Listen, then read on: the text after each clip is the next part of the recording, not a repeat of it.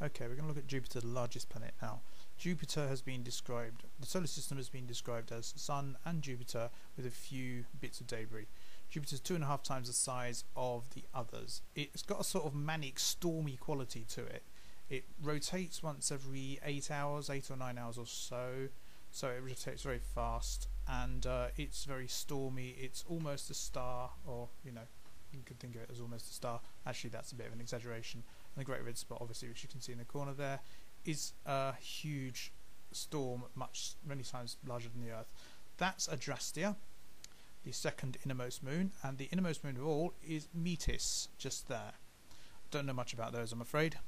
Next one out, or one of the closer ones, is Amalthea. Amalthea is named after the goat that suckled Jupiter, or Zeus, as a baby, and is the largest irregular satellite. It's reddish, as you can see.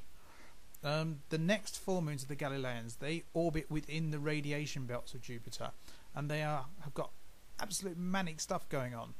Right, the first of these is Io. Io, it looks like a pizza, has constant volcanic eruptions because of the tug of war going on between it, the other satellites, and Jupiter, which heat its inside and cause constant volcanic eruptions, which turns the inside out every few years because of all the stuff. That's sulfur on the surface there. It's very hot, very stormy.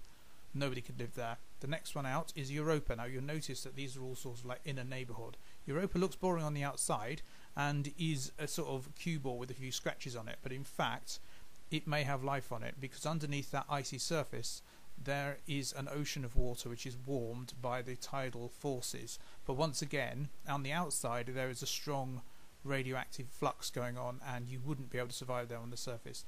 Then we get the biggest moon. All of these 4 moons, just to say, are the size of planets. They are, if they're on their own, they're the size of planets. That's Ganymede. Ganymede is the biggest moon. It has some evidence of continental drift going on. It has a deep ocean of water inside it, which amounts to a mantle, and it's the largest of any moon in the solar system. So that's Ganymede.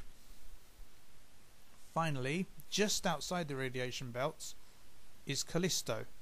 Callisto formed just before the late heavy bombardment and is the least dense of the 4 large moons of Jupiter.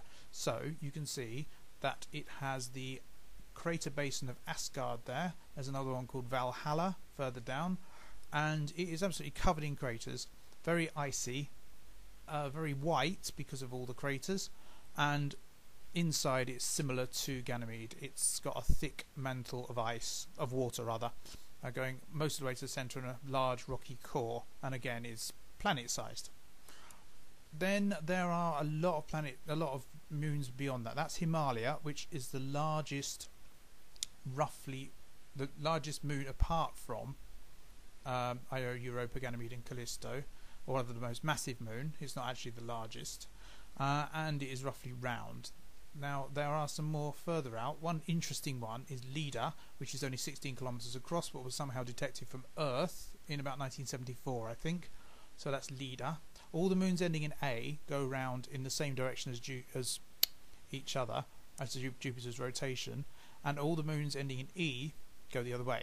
That's Pasiphae, which is the most distant moon from Jupiter until the year 2000.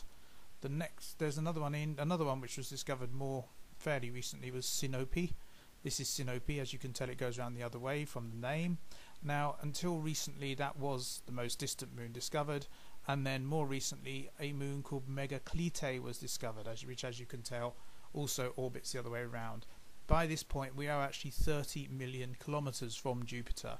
Jupiter's system is enormous, and a lot of it consists of captured asteroids because Jupiter is next to the asteroid belt. Now, just to slide in a bit and illustrate how large the Jovian system is, altogether it's 60 million kilometers across, so it will be easily visible from Earth if you could see the orbits, but you can't see the orbits. Finally, let's have a quick zoom into Jupiter from this distance to illustrate how Galileo would have seen the moons. There we go. Now there's Jupiter again. Very stormy, very torrid place, quite warm. There's Io in the distance, nearby there, and another moon in the distance. Not sure what that is. Possibly Europa. That one there is maybe Ganymede, could be Callisto, and then finally moving out a little bit further, you should be able to see two more moons coming in, one on either side. One of those will be Ganymede and Callisto, and that is the kind of view that you see through a telescope from Earth, and the view that Galileo saw that kicked up all the problems.